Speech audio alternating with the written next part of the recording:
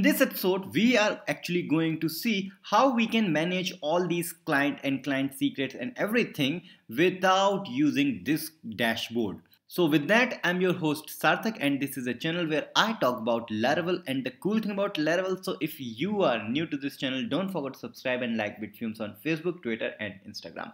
So here we have the passport series, and in the last two episodes, firstly we have installed the Laravel package, then we have created the front end quick start like this. So in this way we can create a new client ID and client secret. But what if you don't want to use Vue.js, because we are using this Vue.js everywhere like this Vue.js components to create all these things. But as I told you, we can already create these things. But before that, there is one more thing, how you can create client ID and secret. If you want to test all your OAuth system, then, and obviously you don't want to create these things, you just want to test, so you can create a new client using this command, php passport client. So let's go here on this terminal, paste that, and it will ask firstly which user ID should the client be assigned to.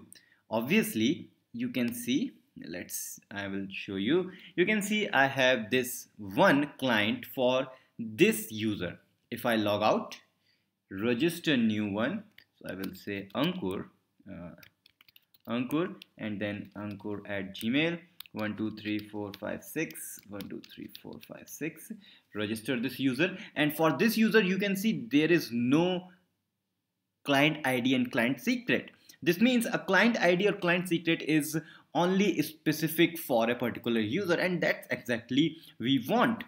That's good. So here this is asking which user ID you want to assign. So we have two users, so let's assign to second one, and the client name, as you can see we have here, we have to give the name and redirect URL. That's good. So name will be test Ankur. Okay, then callback, let's use same callback, localhost /auth/callback. That's good. So we have created this thing. So if I go to SQL Pro, you can see on the OAuth client, here we have the fifth one, test Ankur. And now if I refresh this one, and you can see here it is.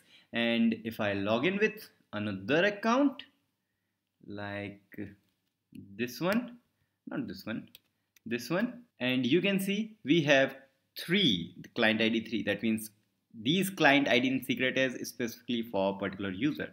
This is good. We can create this by using this command. But what if you want to use React.js and you want to implement this same thing? You don't want to use the Vue.js.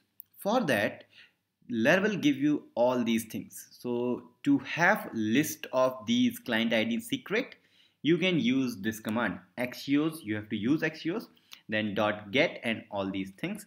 So let's try this one.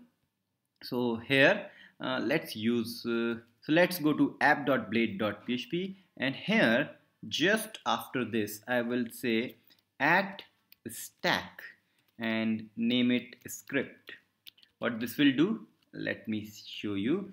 So I will say at push script and end push, and in between that create a new script and paste that axios part.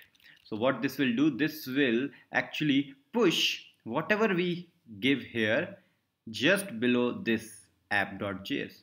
So if I go to Chrome, go here, and let's see, let's clear this and reload, and you can see this is the array, and this array is having all these things which is written here. So that's good. That means you can use this system, this axios command, for getting the list. But what about creating new? How will you create this thing?